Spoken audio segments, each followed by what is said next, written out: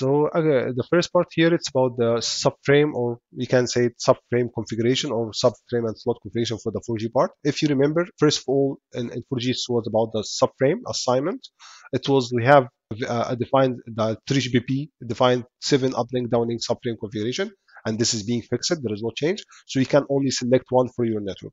The most common one, it's this one, which is uplink downlink subframe configuration, which is 1 to 3, means you will have 3 for downlink and 1 for uplink, and the remaining 1 will be for the duration of 5 milliseconds. So each one will having a subframe. So the remaining subframe will be, for example, a spatial slot.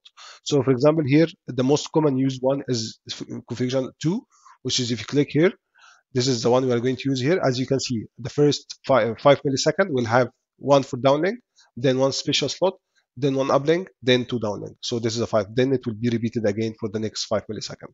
So this is actually what it means, but this is, again, it's fixed. We cannot change it. Then now for this spatial slot, again, we need to have something called special SSP configuration. It's special sub configuration. And again, 3GPP defines also a set of configuration, which is up to 9 configuration. The most common used usually is either 1 or 7, 5 or 7.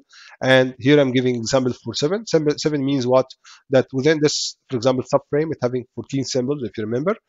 So this will give you the distribution for the downlink, uplink slots, and guard band within this particular symbol. For example, downlink means all the symbols within this one will be downlink. And uplink means all the symbols will be uplink. But the special slot, it will be mixed between downlink and uplink and guard band. So this table of configuration, again, you can give it a fixed configuration. You cannot change it once you set it on the network. For example, you give it 10 to 2. This means you will have 10 for downlink, 2 for the guard band, and 2 for uplink. So this is how it will look like. As you can see here, this will be 10 for downlink again, and 2 for the guard band, and 2 for the uplink. And again, keep it in your mind, this configuration is fixed. Once you give it to the network, you cannot change it. The network will keep this configuration all the time between the sites, and the user will being able to receive the downlink or transmit the uplink within this particular slots or symbols.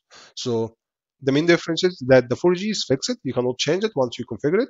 4G, 5G, you can have the same as the 4G as fixed, or you can keep changing this flexible to whatever you need, even for the semi-static, which would be like you can change it with a specific configuration for this flexible, and the dynamic will be changing those based on the network load and other inputs or factors, where the unit will be decide whatever of symbols is going to be allocated within this some flexible subframes.